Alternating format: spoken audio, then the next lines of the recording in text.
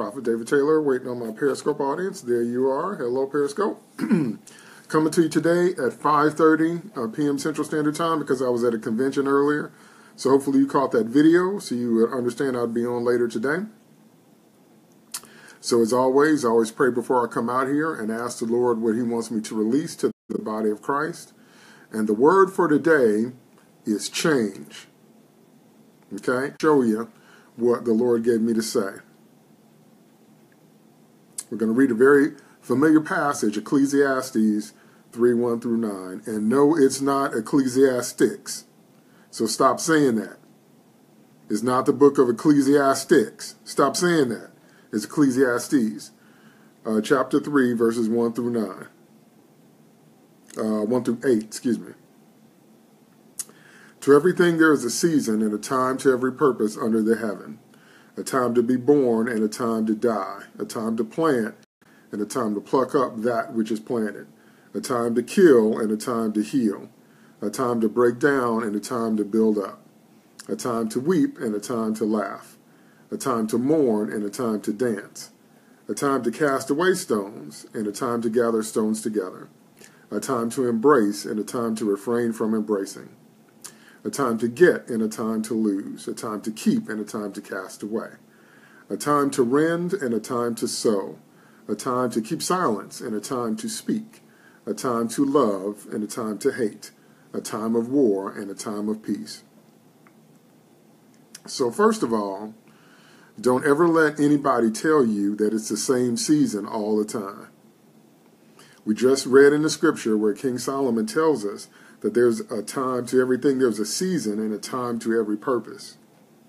I remember a few years back, whenever I would listen to certain religious teachings, and whenever I would listen to certain religious leaders, they would always say, God says it's harvest time. And after a while, I started saying to myself, wait now, it can't be harvest time all the time. There's winter, spring, summer, and fall. Okay? It can't be harvest season every season. And they kept getting up talking about God said it's harvest time. I'm like, is that really what God's saying? So right there in the scripture, you have to understand all these people that try to say life just goes one way, that things are always going to be the same way, that there's only one right response to certain things. That's not what the scripture says. That's just what people say. What the scripture says is that to everything, there's a season. There's a time to be born and a time to die. A time to plant and a time to pluck up that which is planted. To everything, there's a season and a time to every purpose under the heaven. So what the Lord was showing me that I need to share with the body of Christ is that this is a time for change, okay? But not in the way you think. As I related in my video at the end of 2014, God called for the end of religion at the end of 2014.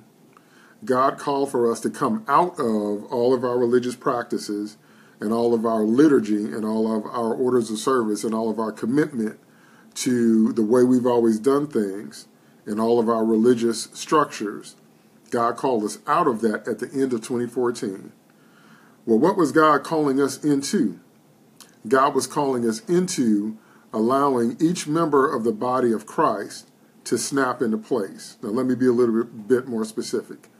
Every kindred, tongue, people, and nation that God created has a very particular spot on the body of Christ. Let me say that again. Every kindred, tongue, people, and nation that God has created has a particular spot on God's body. And that's why there tends to be certain giftings in that group. For example, the Bible teaches that Hebrews, Jewish people, are the mouth. For unto them were given the oracles of God. The oracles of God were committed to the Hebrews. They're the mouth. Do you want to know what Africans and African Americans are? If you look up Ethiopia, if you look up Cush and Cushite in particular, do you want to know what we are? We are the eyes. That's right. We can see our way through the wilderness. We can look up and see a brighter day. Why do you think so many African Americans have such strong prophetic? Because we're the eyes. That's right.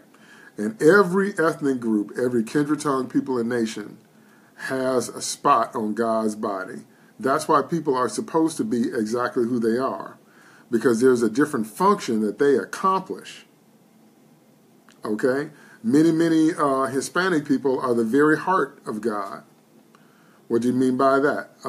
Know how to rejoice regardless of circumstances, know how to keep the family together, and know how to keep the man as the head. That's at the very heart.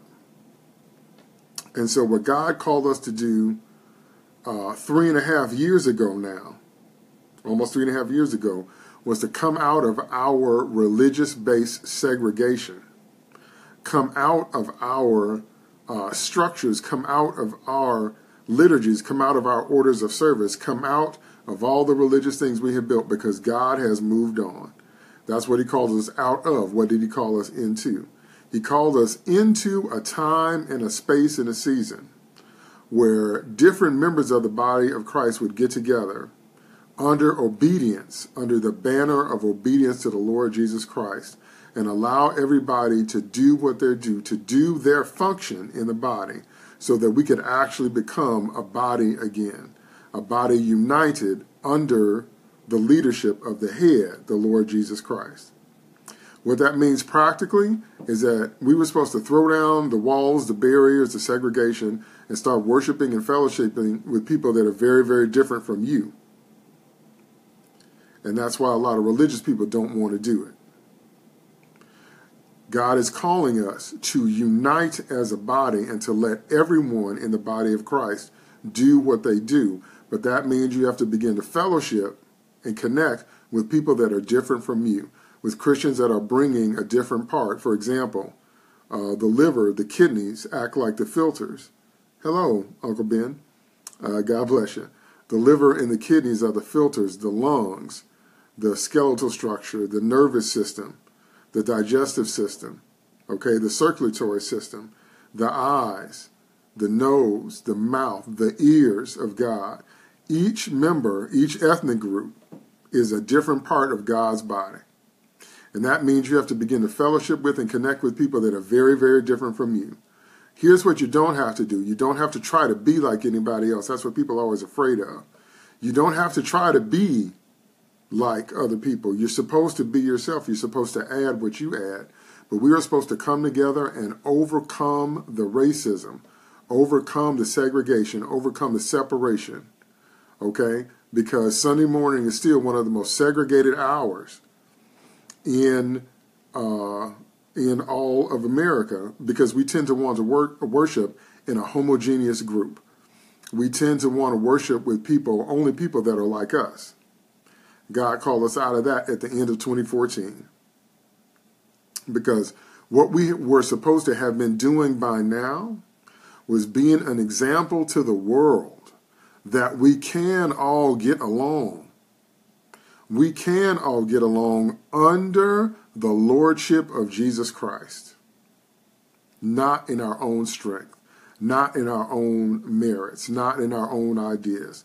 But we can all get along under the banner of Christ, under his love, under his leadership, and obedience to him. Do you know why? Because God knew that everything that's happening now was coming, and God wanted to raise his children up to be a light to the unbelievers, to demonstrate multicultural, multi-ethnic unity, not from the strength and the efforts of man, but through the grace and obedience to Jesus Christ. We should have been there by now.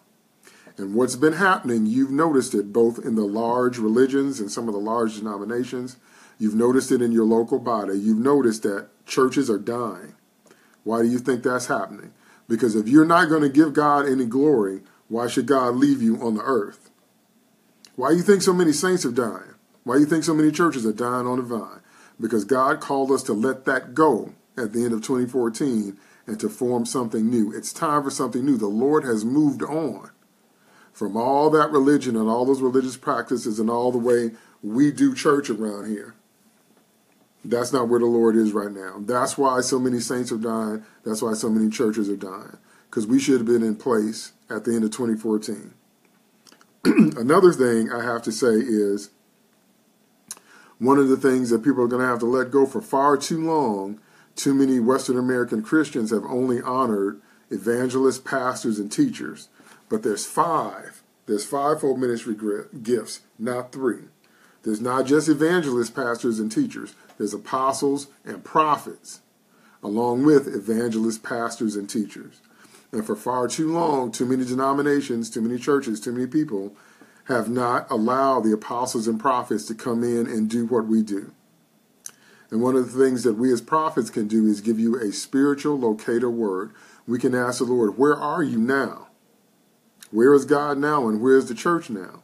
Because that is what the Lord does in the second and third chapters of the book of Revelation. He gives grades to the churches. He lets the churches know, here's what you're doing. Here's what I like.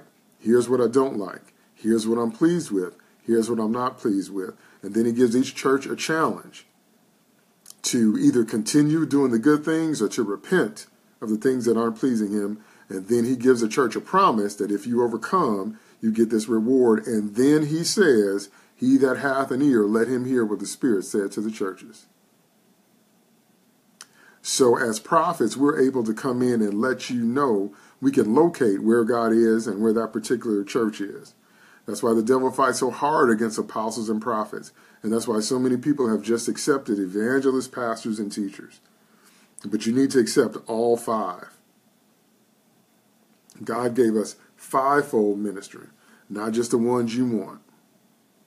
And so we have long since been in a time where God has called people out of their prejudice, out of their racism. I'm talking about the saints, not the world. You can't expect the worldly people to follow the voice of God, but God does expect his children in his body to obey his voice. And he called a long time ago for us to get past the racism and stop thinking that you get to decide who is and is not saved and who is or is not in his kingdom. Because I stopped by to tell you that people don't have to be saved enough for you. Okay? What do you call cheese that doesn't belong to you? Not your cheese. What do you think Christianity is? Not your church. This is Jesus's church. The church is Jesus's idea. Jesus died and shed his blood. And Jesus is the head. And Jesus has been exalted and has the name that's above every name. This is not your church. You don't get to decide who's saved enough. They don't have to be saved enough for you. You don't get to decide which parts of the body are and are not necessary, no more than you would pluck off parts of your own body and say, well, I don't need my left arm. Well, I don't need my right eye. Well, I don't need my left knee. Well, I don't need my back. Well, I don't need my hip bone. Well, I don't need my spleen.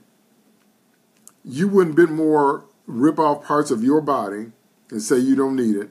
And that's what, for far too long, many of the saints have been doing. You've been trying to kick people out of the kingdom and approve people that you think have to be saved enough for you. You don't get to decide who the Lord is going to use. You don't get to decide who the Lord is going to anoint. You don't get to decide what ministry, what part of the body, what other people bring. That's, excuse me, that's the job of the head of the church. And remember, the scripture says that when we get saved, the Spirit of God distributes gifts as he will. He distributes gifts to people when they come into the kingdom of God, when they come into the body of Christ, as he wills. That means you don't get to decide who gets what. You don't get to decide whether or not prophets are real or who the prophets are. You don't get to decide if people are saved enough for you. You don't get to decide if God has decided to forgive someone and use them and they were just living in sin yesterday and God brings them in the kingdom and God decides to use them. They don't have to be saved enough for you. This is not your church. And for far too long, we've had these super religious, holier than thou people standing guard in front of the gates of the kingdom, trying to tell other people that they weren't saved enough for them. So God doesn't have anything for you, or God is not going to use you, or whatever. Or maybe you've got a past. If you've got a past, welcome to planet Earth. Human beings have past because we are born in sin. That is why Jesus Christ calls us out of that and into him. And when you get born again and you come into his kingdom, you are not automatically perfected. It does not work that way. It's going to take God the rest of your life, and you're still not going to die perfect. Moses didn't die perfect. King David didn't die perfect. Jacob, Israel didn't die perfect. Okay? You're not going to be perfected in this life. It's a day-by-day walk with God, day by day, choice by choice. Give us this day our daily bread. Hello, Just Naomi. Okay? And for far too long, we've been guilty of that, of thinking that we are judges of the grace of God. And James tells us, the book of James, chapter 2, tells us that we don't get to decide who God's grace goes to. And that's why we have been separated. So God meant to lift us up, his body, his children up a long time ago.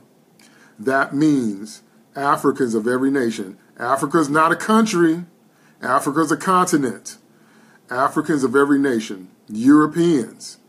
Okay? Asians. Far East Asians. Southeast Asians. Middle Easterners.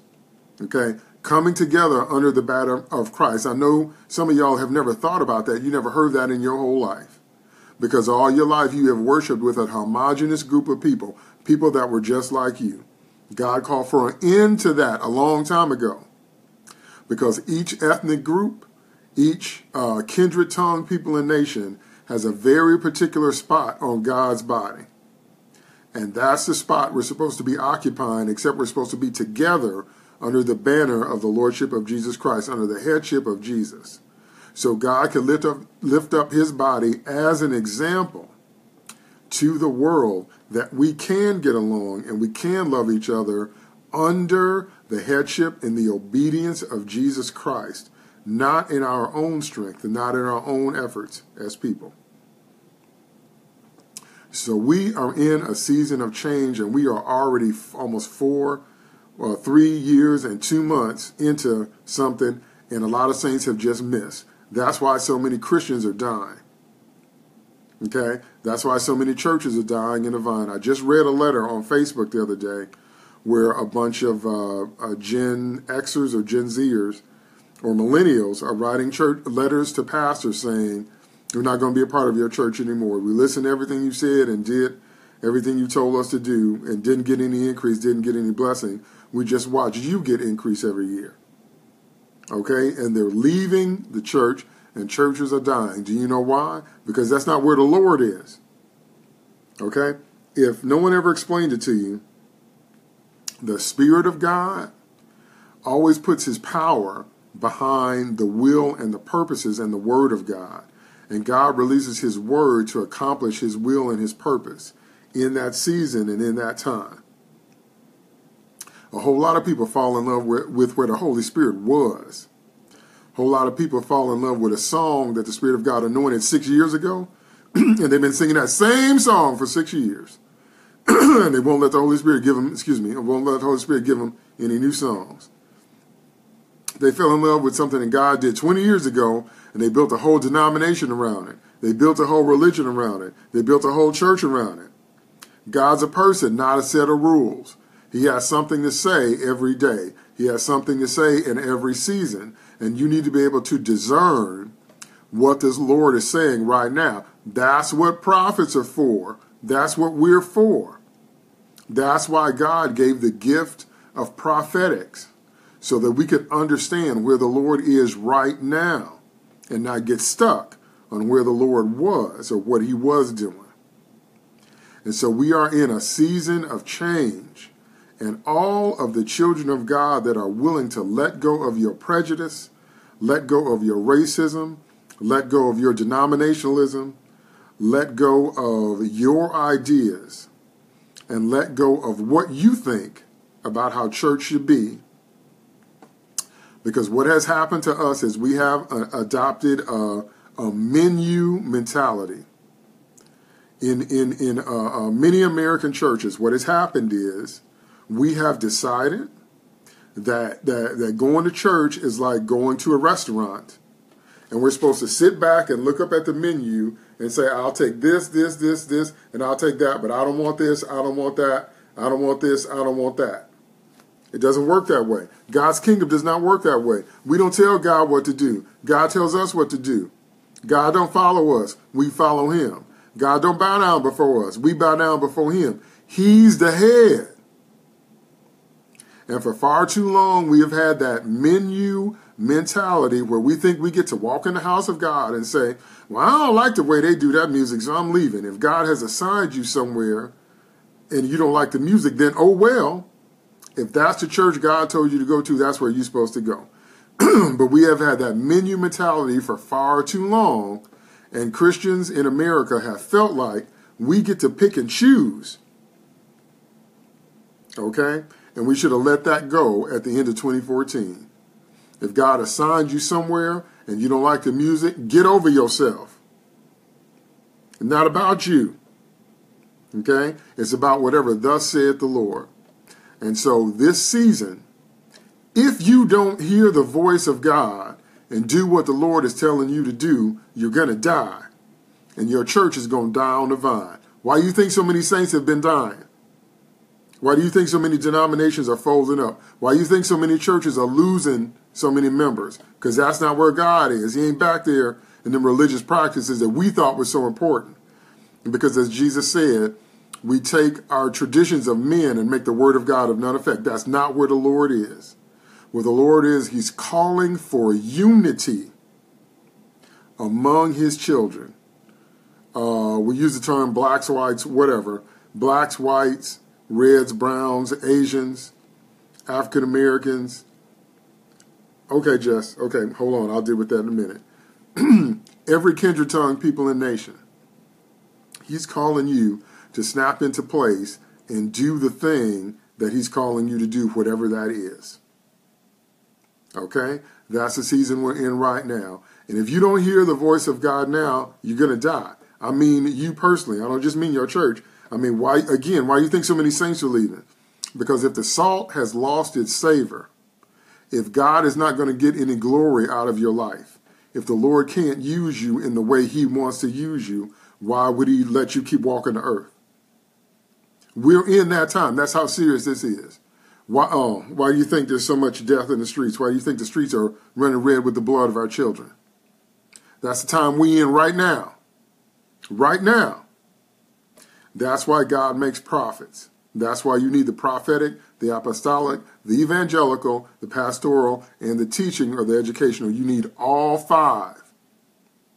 And we as prophets can come in and tell you where the Lord is right now and get a located word.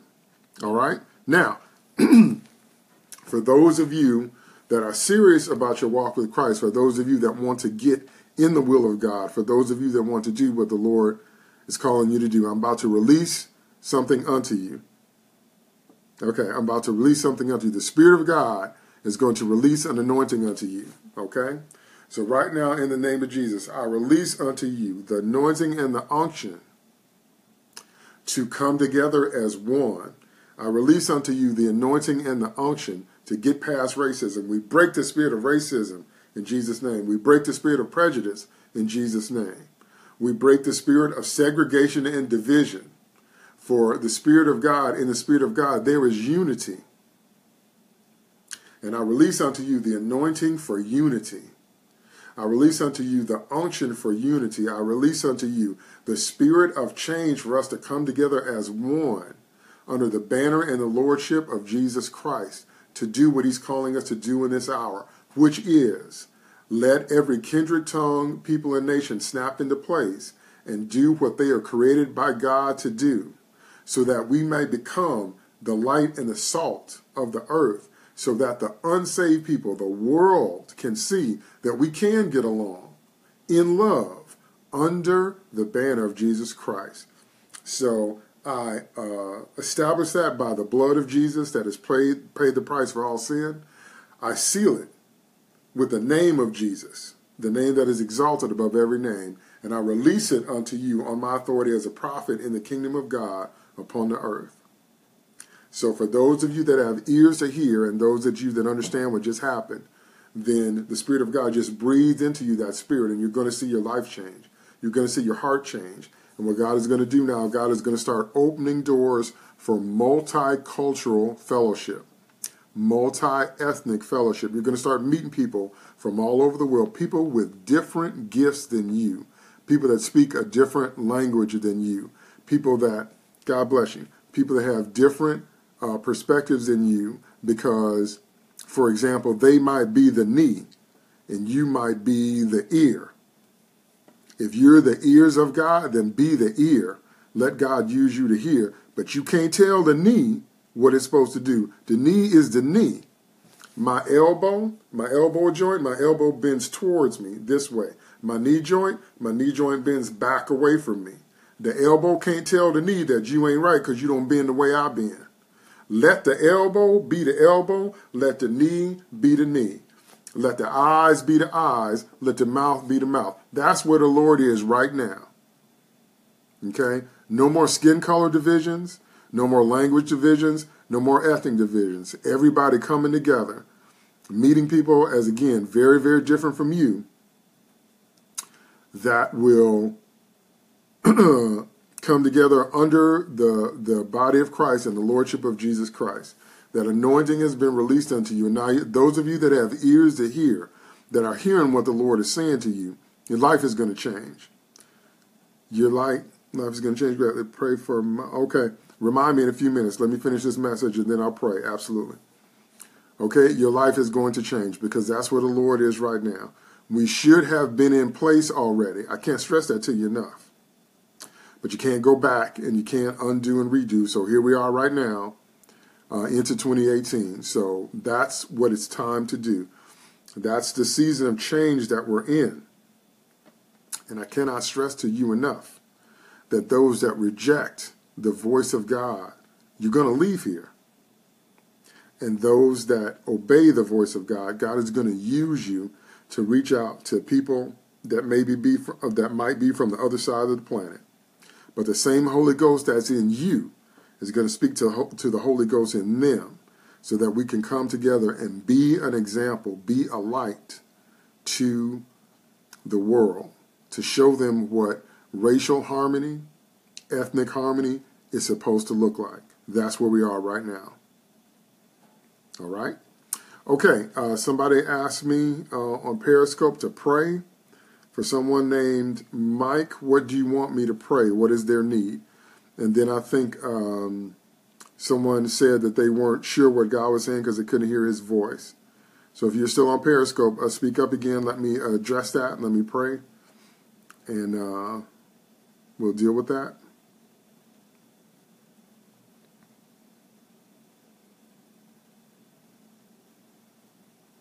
Okay, I don't see anything coming up, so y'all let me know.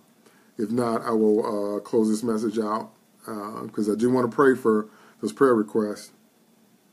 Okay, Jess, you say you're scared because you can't hear his voice. Okay, Abila, I see you. Okay, all right, Jess, what do you mean you can't hear the voice of God? You can't hear when the Lord's talking to you, so let me tell you what to do. I'm going to tell you exactly what to do. The thing to do is you're going to have to cast out any blockages. You're going to have to cast out any hard of hearing. You're going to have to cast out anything out of your life that's not of God. If there's anything in your life that's not of God, ask the Holy Spirit to show you. If you are walking in anything or you ever were a part of anything that you've never confessed, you're going to have to cast it out of your life. Breathe that spirit. Okay, worry. Worry is not from God. Breathe that spirit out. Cast out the spirit of worry, doubt, unbelief. Then you're going to have to get up every day and spend time in his word. And when you get up every day and spend time in his word, when you begin to bathe your mind and your spirit, okay. When you begin to bathe your mind and your word in his spirit, then you will begin to attune your spirit to his voice, and you will begin to know his voice when you hear him. Hey there, blessings from Delaware, God bless you. You begin to know his voice when you hear him. You have to tune your spirit to the voice of God with the word of God. You have to feed your spirit the written word, and that's what tunes your spirit to help you hear the living word. It's not going to happen any other way. Okay? You have to feed your spirit the same way you feed your body. You have to feed your spirit. Do you know how your body talks to you? When you need to go to the bathroom, your body tells you. When you have a headache, your body tells you. When you're hungry, your body tells you. If you have an itch, you need to scratch. Okay, if you've been struggling to read the word, that's demonic oppression. No Christian should struggle to read the word of God. That means the devil's trying to stop you. The devil's been oppressing you. Now, if you are not familiar with the word of God, the place to start is in 1 John. If you've never studied the word of God, the place to start is in 1 John, because that's where it talks about the sweet love of the Father, and that's where it talks about the love of Jesus, okay? If your eyesight is blurry, maybe you need some glasses, or maybe you just need to put your hands on your eyes and ask God to clear up your vision. But there is no way that there's not a form of the Word of God that you can read or hear. Sometimes you can listen to audio tapes, but it's feeding your spirit the Word of God that tunes it to be able to hear the Holy Spirit and be able to hear the voice of God. That's how you hear from the Lord. That's how you know. Okay, because the Spirit of God will give a witness. Okay, let me pray for Mike. I want to pray for Mike. Father, in the name of Jesus, we pray for Mike that you would open the door to help him go to school and pay for his fees, oh God. We know that you are a God of unlimited supply. So I ask you to give him direction, oh God. Make sure that's the school you want him at, and make him to know. Give him a witness in his spirit, oh God, to know where you want him to be, and then open the door financially so we'll have the money to go to school and pursue the education you want him to have. In Jesus' name we pray. Amen. Okay. Pray for me. I challenge my workplace, and I need God to intercede on my behalf. Okay. All right. Abila Tanimu, if I'm saying that right.